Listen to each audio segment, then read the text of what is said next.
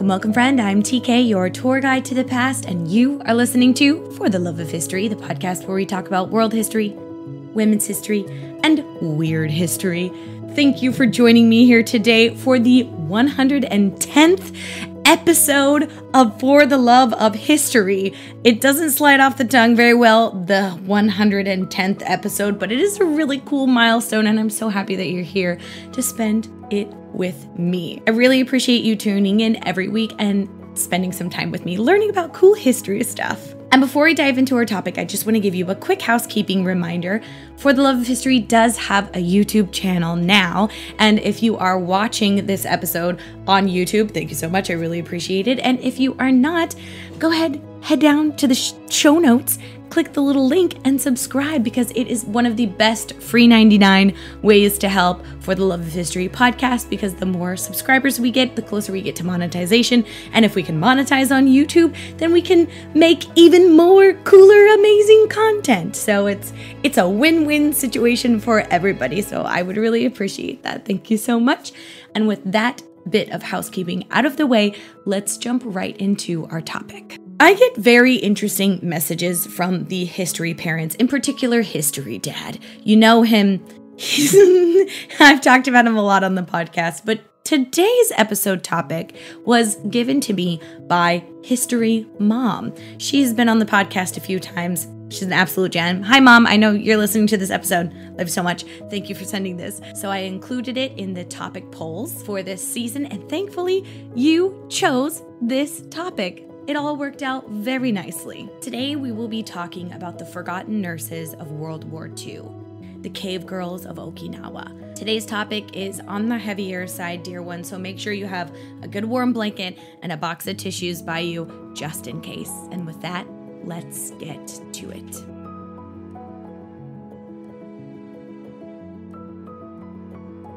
When we talk about Japan in World War II, the Battle of Okinawa often gets left out, and the bombing of Hiroshima and Nagasaki takes center stage in most World War II media and history content. But the Battle of Okinawa was Japan's last stand against the US, and the only place where battles happened on Japanese soil. If the Battle of Okinawa is mentioned at all, people usually start by talking about the kamikaze pilots who flew into US battleships along the southern island. And they also talk about the cave and tunnel warfare that the Japanese military established on the island in order to surprise the US military. But today, we're not talking about the US military. We're not talking about the Japanese military, or at least that side of it. No, dear one, today we are talking about the young high school girls who were forced to become battlefield nurses. But before we do, let me explain a little bit about the Battle of Okinawa. This is very brief, so if you want a little bit more information, you can check the resources in the show notes for more information. As the war was coming to an end in Europe, the Japanese government was urging its citizens to continue the fight at all costs. The Japanese military and civilians began preparing for the final battle. The Japanese military dug miles and miles of underground tunnels using the natural caves of Okinawa to help them. In the end, over 66 miles or 106 kilometers were dug around the island. The idea was to use the element of surprise because they were extremely outnumbered and outgunned. And the Japanese military weren't the only ones preparing for the battle. Civilians were also forced/voluntold/ willingly participated in becoming members of the military. Every single male aged 15 to 60 and every single female aged 17 to 40 were conscripted into military service, which ended up being about a quarter or more of Japan's total population, which was about 18 to 20 million people. And when you have this many people, the reasons and feelings towards joining are going to be completely different. Some people did it because of propaganda. People did it because of brainwashing. Some people did it because they honestly thought that it was their duty to protect Japan and the emperor. Some people did it just because they wanted to protect their families. And others didn't want to be involved at all, but were forced to due to government and social pressures. And I cannot stress enough how much the Japanese government pushed for total participation of all citizens to protect Japan, and how very big brothery the government became at this time. And I'm not saying that Japan was unique in this during this time. Absolutely not. So many governments were doing the same thing. I just think context is important to understand the mindset of what was going on at this time. The Japanese government had complete and total control over the entire country. The news, the media, the supply chain, and education. Schools became factories and training grounds, and everything that was done for the good of the Emperor Hirohito and for the country. The US decided that in order to help end the war, the islands of Okinawa, which were strategically located, needed to be captured. So the US decided to launch its official attack on April 1st, 1945, officially beginning the Battle of Okinawa. But when they landed on the beaches, they were completely empty. They met little to no resistance until they reached the hills in the inner part of the island. From the ground emerged the military and conscripted civilian soldiers. Over the next 82 days, over 12,000 US soldiers lost their lives, as well as 110,000 Japanese. It's impossible to know just how many civilian conscripts were killed in the battle, but some estimations go between 80 and 100,000. And among those countless dead were the young high school girls of the Shiraume Gakukai, the Okinawa cave nurses.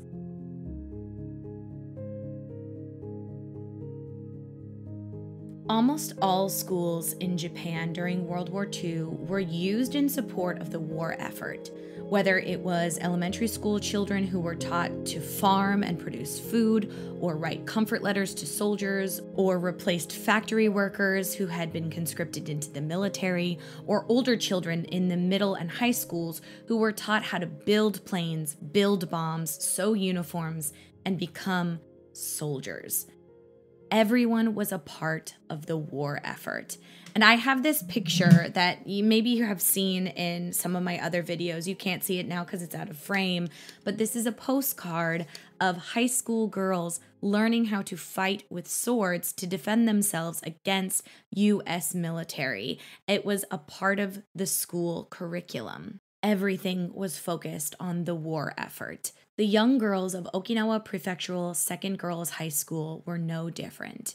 The school was originally opened up in 1905 as an all-girls art school, and throughout the war, they tried to study hard and continue learning even when their school was bombed and they were forced into temporary buildings. But in February of 1945, the war finally caught up with them in Okinawa, and they were forced into the war effort. The art school was turned into a makeshift nurse training facility where the girls between the age of 15 and 17 were trained. The plan was to have the fourth years trained for a few months and then set out, but as the Americans drew closer and the war intensified, the government disbanded the nursing school almost as soon as it started, and they sent 46 girls to the 24th Division's 1st Field Hospital on Mount Yase. These girls were between the age of 15 and 17 and had only 18 days of nurse training. 18 days. When they were sent out, they were just told to do what they can and ask for help when they didn't know what to do, which unfortunately was not unusual during this time. Many young girls became nurses all over Japan, but these girls, these children, had no adult nurses, no teachers to guide them, no support system whatsoever other than each other. And what they faced over the next 2 months was an absolute hell. The Battle of Okinawa was the bloodiest battle fought on the Pacific Theater. The Pacific Theater means countries around the Pacific Ocean, including East Asia, Taiwan, Southeast Asia, and South Asia. As we talked about before, 110,000 soldiers and civilians died during this battle, and it was only 82 days long. And that many casualties happened. And the people that were there to take care of these soldiers were girls like the shiraume, or the white plums as they were often called.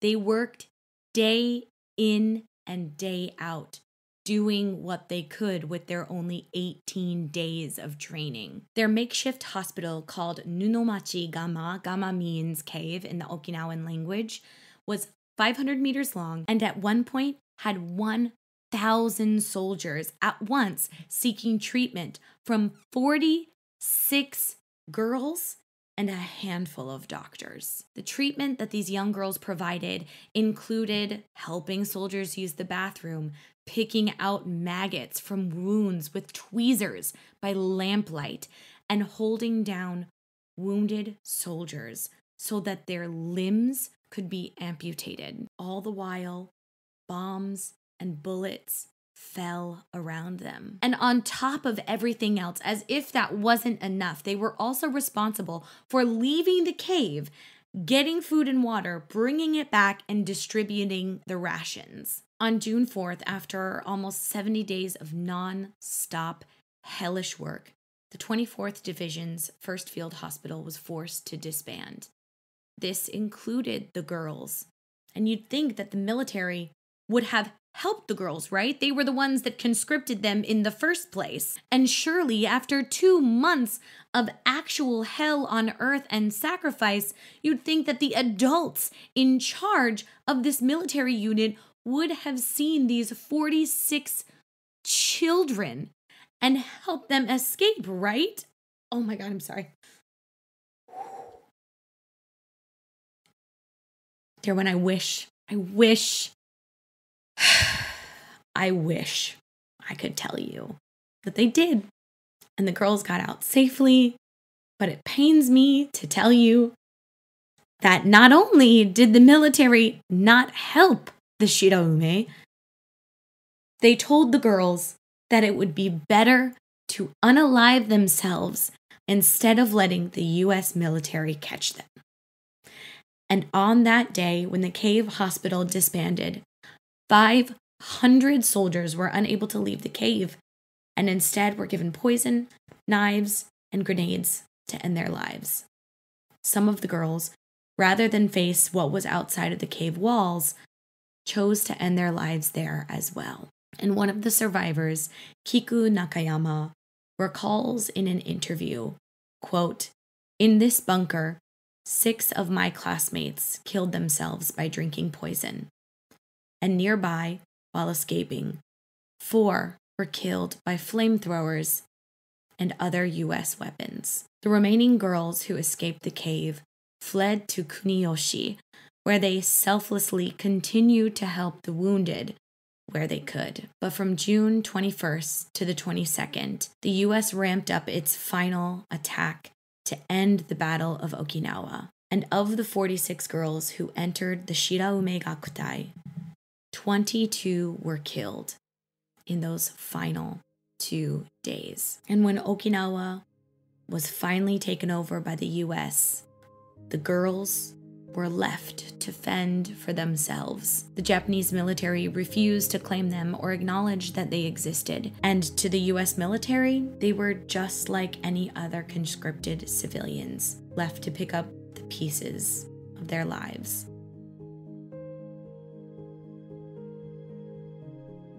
The girls of the Shiraume are not the only ones to have suffered and died in the Battle of Okinawa. 500 other teachers and students from the Himeyuri Corps were also conscripted into the service of the war. And over half of the Himeyuri Corps, along with their teachers, were among the 110,000 casualties of the Battle of Okinawa. And for those that survived, the nightmare wouldn't end until many years later.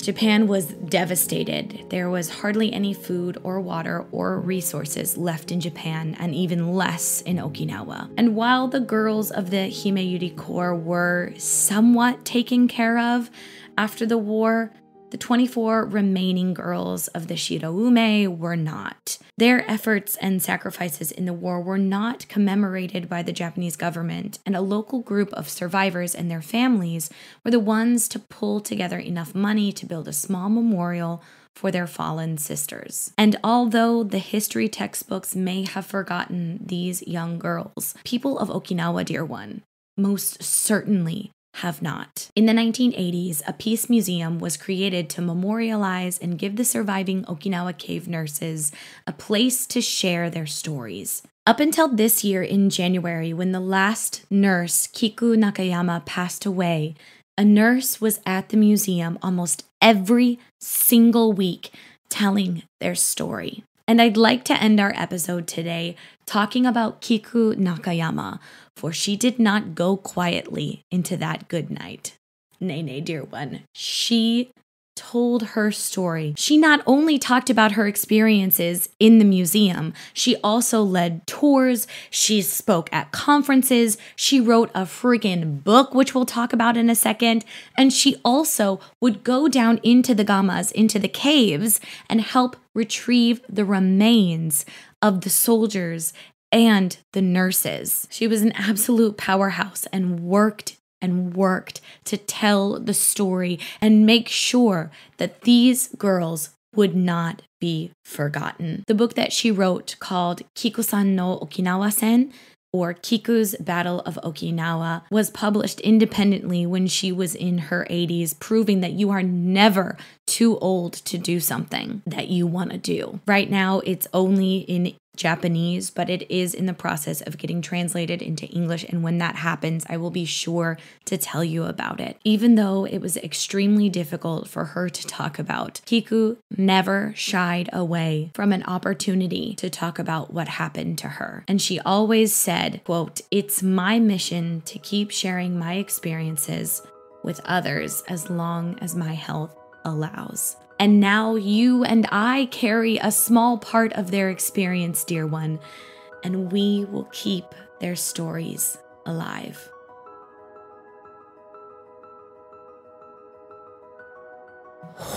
Well, my I can't even. That was a heavy episode. I hope you're doing okay after that, and I don't ever want to leave you feeling hopeless, and I have a bit of hope for you.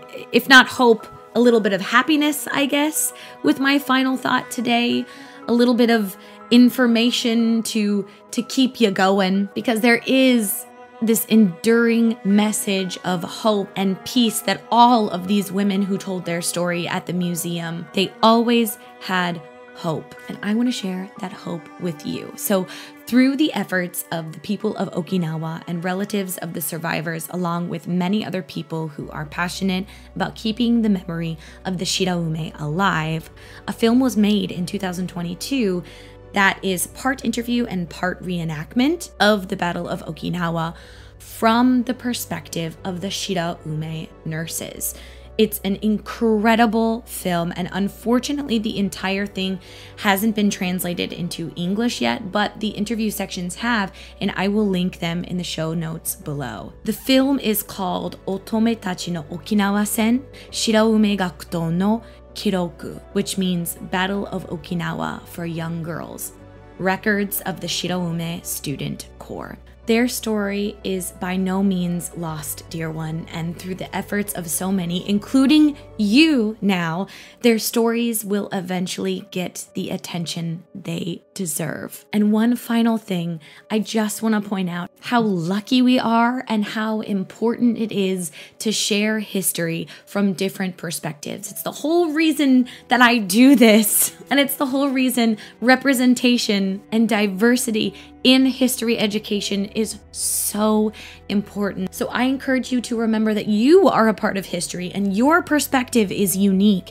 and important. Never forget that, dear one. Never ever forget that.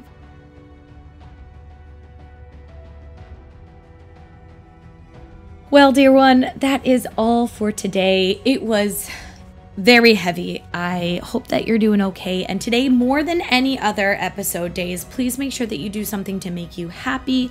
Go outside, hug an animal, smell some flowers, say nice things to yourself, drink your water, please. And thank you very much. I'm going to take a little sippy sip right now. Okay. Did you take a drink? Please tell me that you did. And to end out our episode today, if you did get something out of today's episode, please share it with your friend. Leave a rating or a review so more people can learn about these brave young girls. It really, really does help. If you'd like to support the podcast in other ways, you can join me over on Patreon. Support from patrons like Emily, Shayna, and April allow me to not only keep up this podcast, but make it better and better each episode. So one more time, take very good care of yourself, drink your water, and I will see you next week for a much lighter and long-awaited Empress Baddie episode. So I will see you later. Love you. Bye. Say bye, Ted. Bye. Why is there a metronome right now? Oh, okay.